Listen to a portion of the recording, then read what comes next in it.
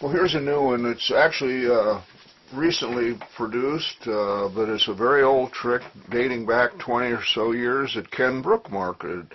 It uses a deck, anybody's deck borrowed, a little miniature slate, and you do the old gag where you ask somebody to they can name the word you've written on the slate, and you turn around and say, no, absolutely correct.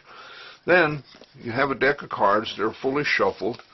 The spectator is asked to cut the cards anywhere they want. Then you pick up the slate and say, I'm going to try to predict the card you're going to select. You place it on here like that. You put the chalk on there, make a little magic movement. Then you say, well, let's see what card you selected. 7 of hearts. Well, let's see what the slate says. My goodness, it says the 7 of hearts. This is actually one of the easiest, simplest forces possible, and it never misses. That's it.